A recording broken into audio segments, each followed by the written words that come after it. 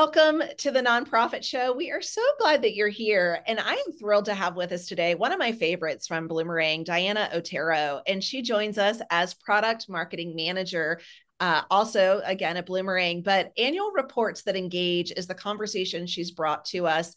And Diana has been with us multiple times over the years. And each and every time, I typically walk away with a page filled with notes. So Diana, I'm ready. My pen is here, ready to start taking notes. But for those of you that have joined us, again, want to say welcome. Julia Patrick is here. She's the CEO of the American Nonprofit Academy. And I'm Jarrett Ransom, your nonprofit nerd and CEO of the Raven Group. We want to say thank you to our amazing partners, which do include Bloomerang. So a shout out to you at Bloomerang. Again, thanks to Diana for joining us this month. Every month, we have a representative from these sponsors join us. Also want to say thank you to American Nonprofit Academy, Fundraising Academy at National University, Nonprofit Thought Leader, Your Part-Time Controller, Staffing Boutique, Nonprofit Nerd, as well as Nonprofit Tech Talk. So Julia, can you believe that soon we will have 1,000 recorded episodes? And why don't you tell people where they can find us? I'll tell you where you can find us. Streaming broadcasts, of course, podcasts. If you like to consume your content, seeing us, or if you'd like to listen to us, you can do it there. And you can also download the app. And this is like one of the fascinating things, cursings, blessings, whatever you want to call it. With nearly 1,000 episodes, there's a lot to get through. And so with our app, it'll help you kind of streamline that. So if you need to find something about fundraising or board development, or a particular product like Bloomerang, you can type that in and then it'll come up and kind of help synthesize kind of the things that are going on. So definitely check us out there. Diana Otero coming to us from the great state of Indiana. A lot of people don't know this, but Indiana really leads the way in so much philanthropic tech, philanthropic studies with the Eli Lilly School at IU. I mean, there's a lot going on there. And so I gotta kind of admit, when I hear somebody that they're from Indiana, I'm like, okay, they're legit. They know. Isn't that interesting? Because Yeah, of all these influences and how you've, as a state, really gotten behind this sector. And it's certainly a national influence. But as product marketing manager, Bloomerang, I bet, Diana, you see a little bit of everything, right? you do. It is interesting. It's one of those things in your mind, you know that about Indianapolis, but just as you said that, I started counting within a 10-minute walk of our house, there's 3 different nonprofits that I personally know of that I can just walk over and either help out or participate in their activities. Oh, Mhm. that's fascinating. Yeah. And I bet they're all on Bloomerang, aren't they? 2 of them are. One just moved, and so we'll we'll Yeah. we'll We'll make work some on that. friends over there. Yeah, no, that's fascinating. Yeah, that is. And we keep saying, Julia, that we're going to make it to the headquarters out there Yeah. for Bloomerang. So that's on my Yeah. 2024 goals. But Yeah. let's dive deep into this conversation because I'm really curious. Annual reports that engage. And we think about this, your first talking point here is for us to think about what the donors want to hear. What is it they want to hear? Yeah. Absolutely. Um, I like so Catherine Fuller, President and CEO of World Wildlife Fund. I think she really says it best, and it's essentially the same. Whatever type of nonprofit you are, the message is that you couldn't be doing this. You cannot do this without the donor's help.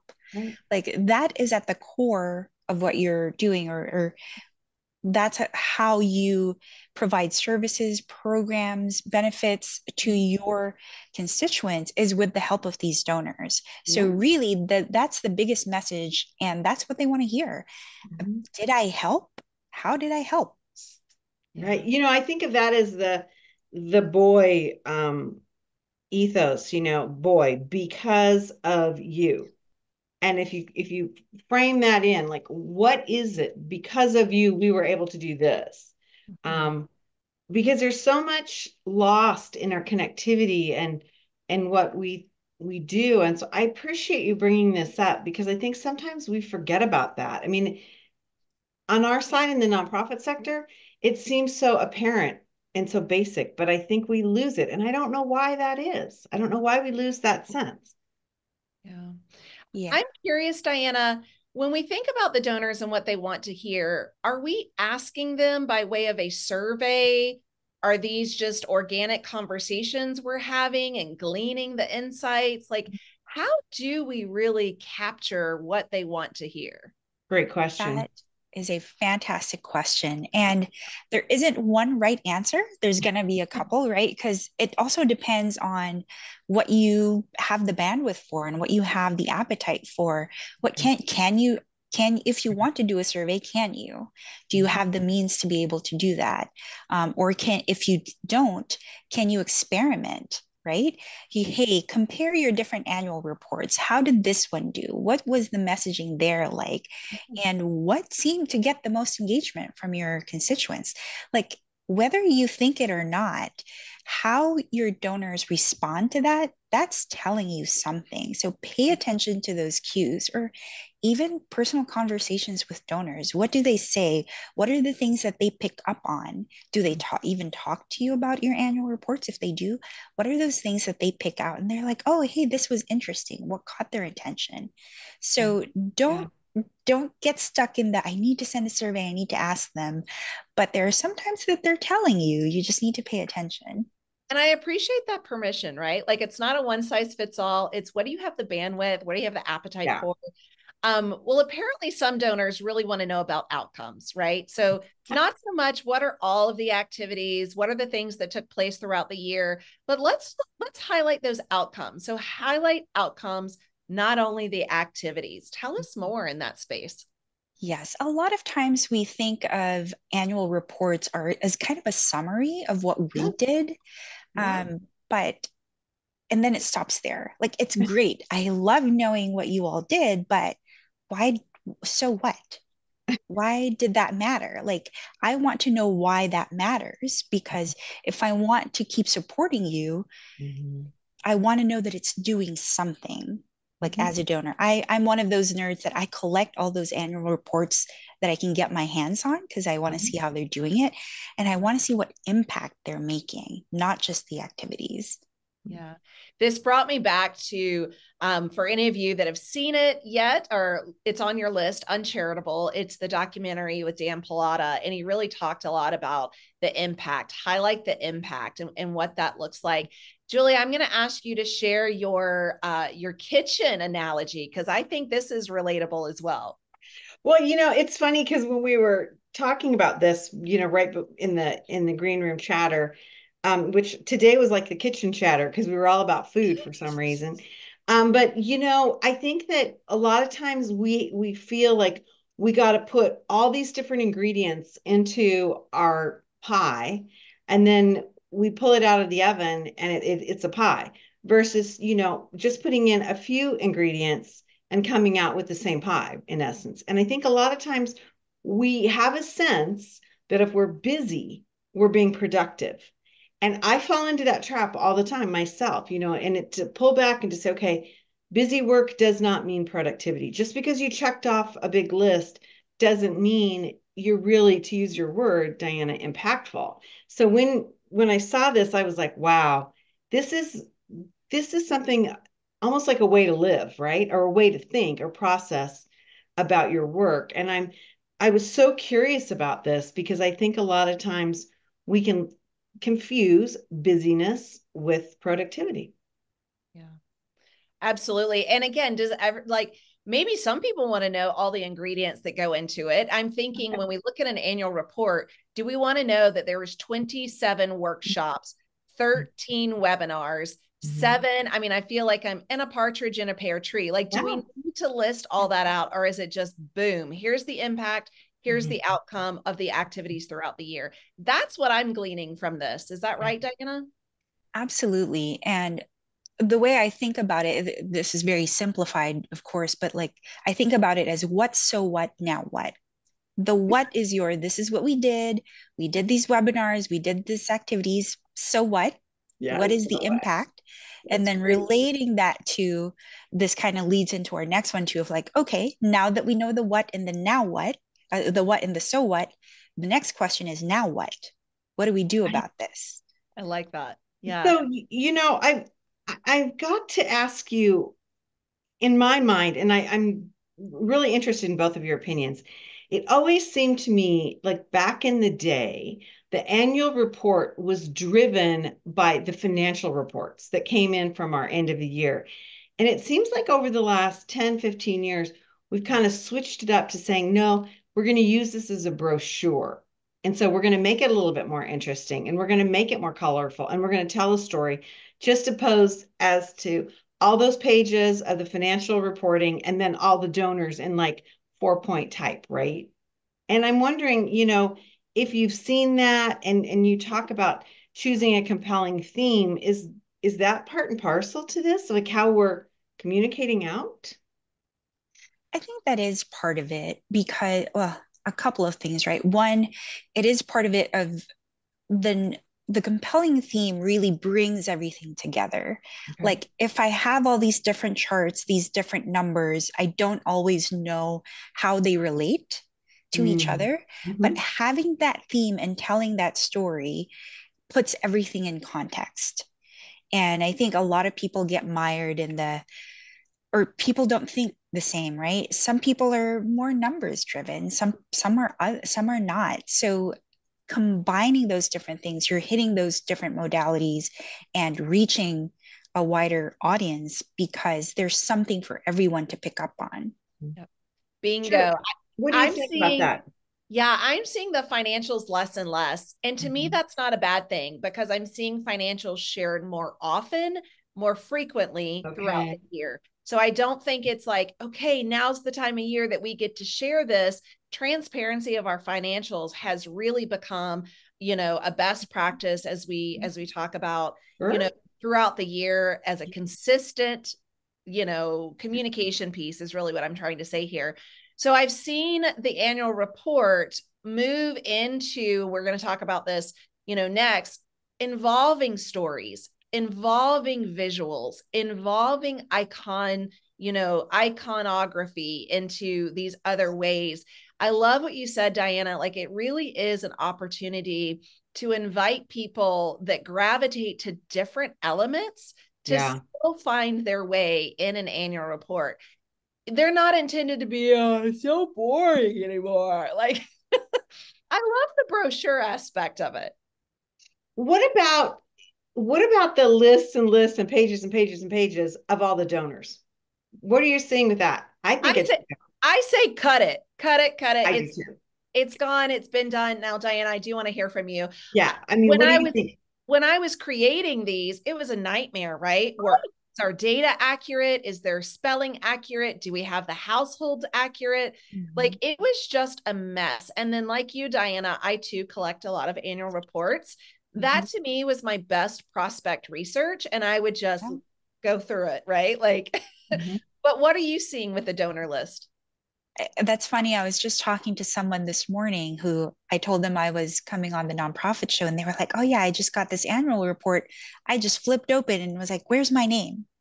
That was the first thing that they Oh, were looking for. That's funny. Right. interesting. Well, okay. That and was that like because they were a large donor or at any level? Because I think So that's the other thing you could say. We're just going to put our big donors and then. exactly. So they were kind of on the larger side. So they were like, Okay. where's my name? Did they put me in the right place? So I thought that was interesting. And again, it's different audiences, right? Yes. And your audience best, your constituents best and Mhm. what they look for. Mhm. I would recommend maybe some of the larger donors who would expect to see their names, keep Yeah. those in there. There's also, I mean, there's debate around should it be by mail, should it be available on the web?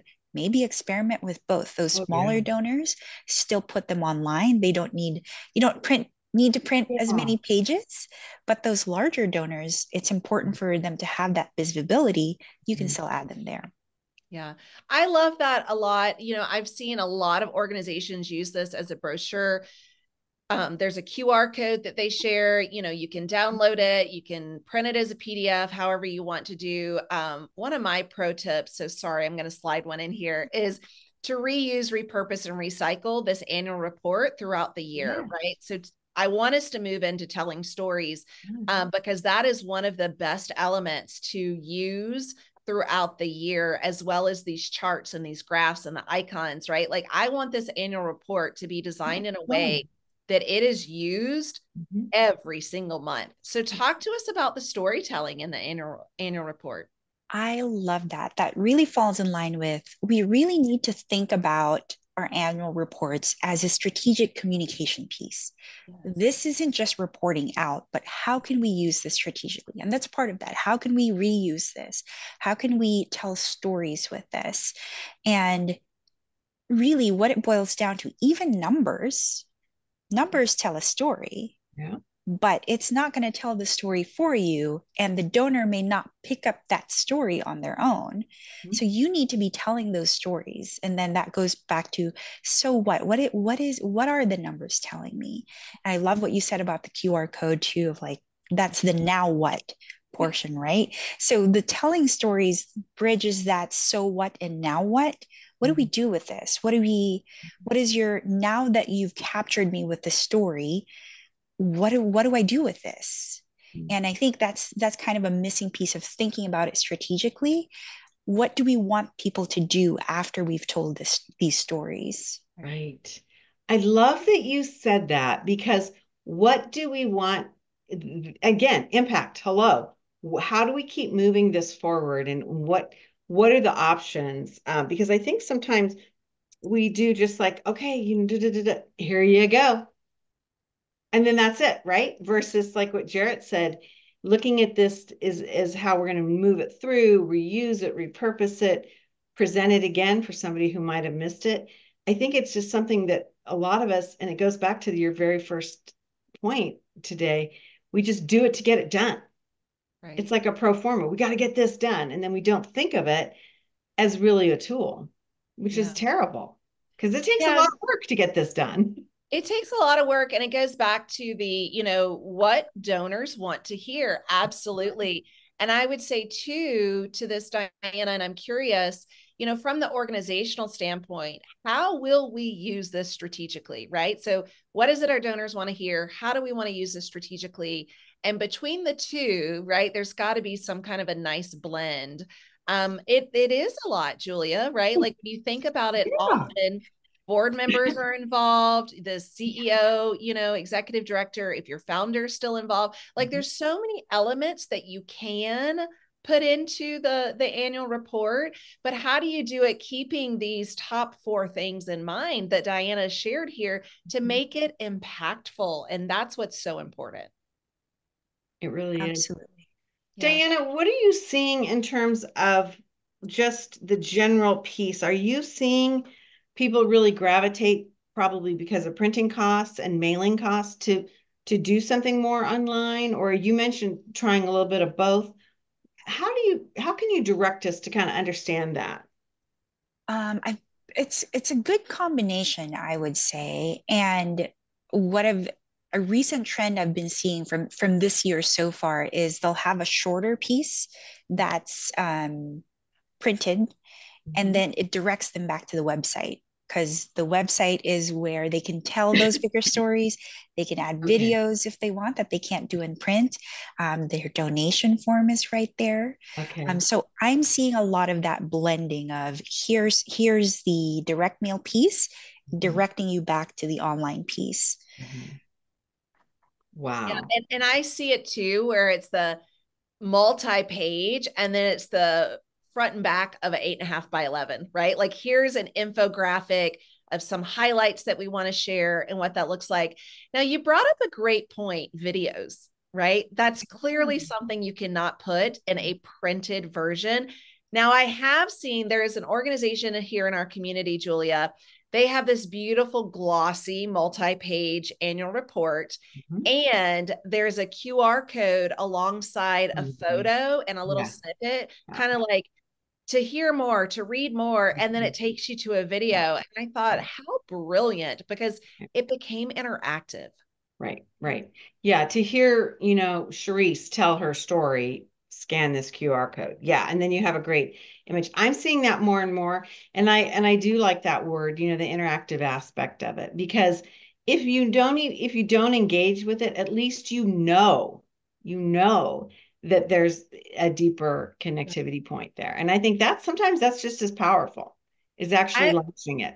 I do too. And I have a curveball question for both of you, right? So Okay, get I'm out really, your catcher's mitt. I'm really curious.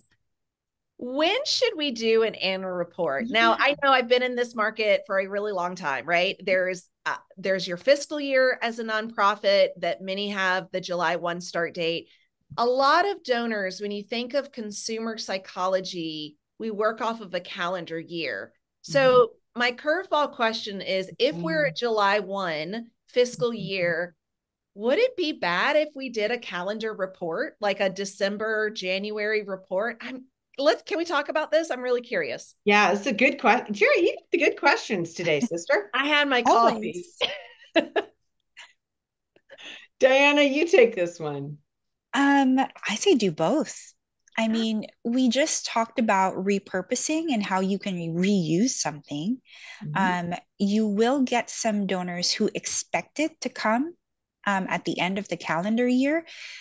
Again, like me, of like I collect those. Or what are they doing? And start collecting. The nice thing about going with the fiscal year is you're not competing with a Right. lot of other nonprofits that are doing on a calendar year basis. But I would do both. Interesting. So Julia? Diana, what do you think about like the if you're if you're doing like sometimes I'm like, wait a minute, you're sending out the annual report at the end of November, beginning of December. You haven't finished your year. I mean, this is kind of like my thinking. How do you do this? Because you're right, there's so much competition for time, interest, money at the end of the year. How do we juggle all that? Um, I would do several touches, right? Again, going back to this is a strategic piece, Mhm. and this is just the start of the engagement. So if I'm sending out my annual report, I don't have all the numbers yet. My story is not complete yet. Send a follow up. Okay. I tend to remember those of like I have several touches of like, oh, I was curious about this story. I wonder how it ended, and there's a continuation. It Okay. keeps me engaged. So I think that's a nice thing to think about in terms of it's not just a one and done. Yeah. And we talked about that earlier. It's not just a one and done. Use it as the start of your engagement, and how can you keep it going from there? I think we just revamped the annual report and I'm loving it. This could build into direct mail solicitation where you do a continuation story, an update story, where are they now story. What if we did like, and this is for all of us in question, a 6 month update, right? So if we did a fiscal and that's July 1, then essentially we would do a January 1.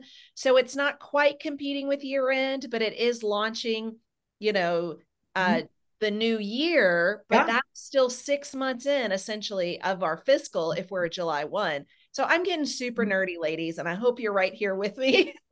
Because what if we did do, right, like a mid year report?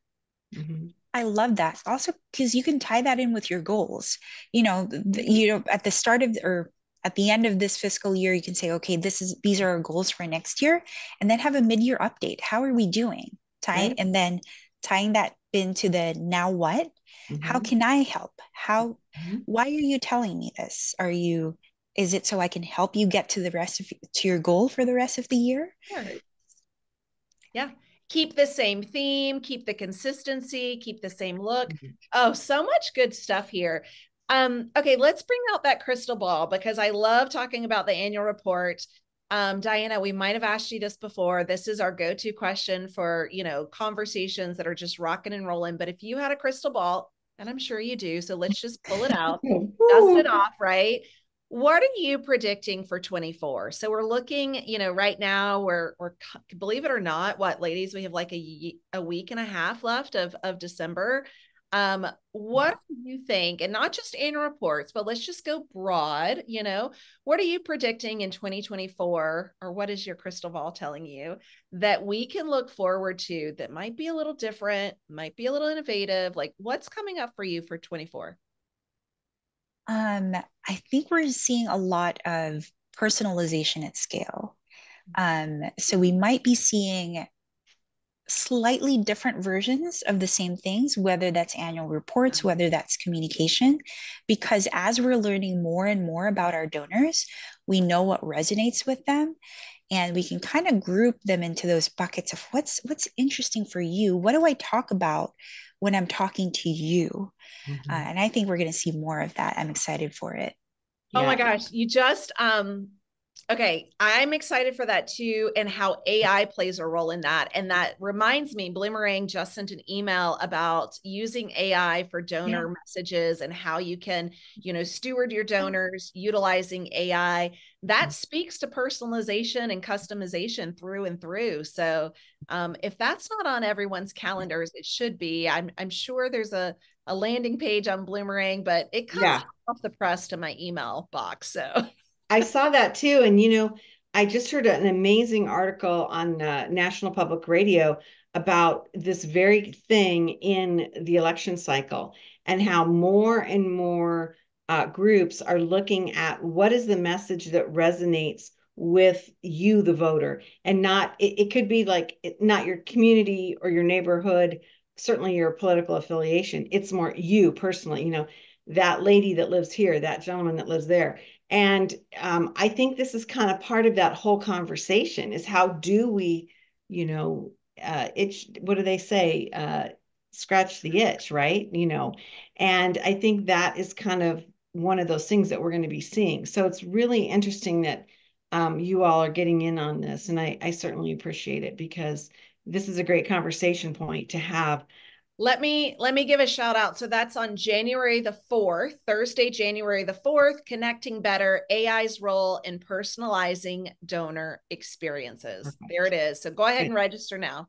Good deal. Thank you, Jarrett. Well, Diana Otero, product marketing manager for Bloomerang. We always love, I feel like when we have you on, we get like the inside scoop, right? That like we would have to wait months for, but we get it from you and you kind of like get us to percolate some new thoughts and approaches.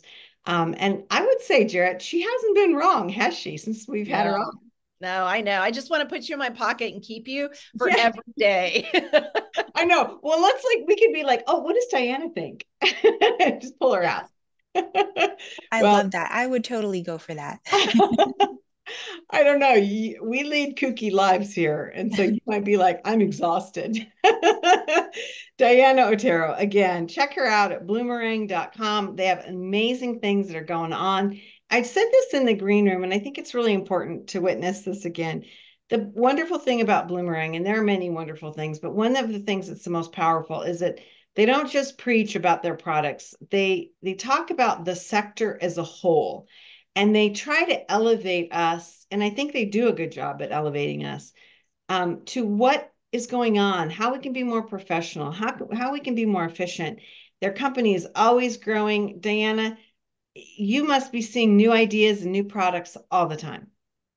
Oh, it's super exciting. More than we can wrap our heads around sometimes. Yeah, I'm sure. I'm Well, sure. thank you. Yeah, thanks Thank for you. leading the way in this and for joining us today.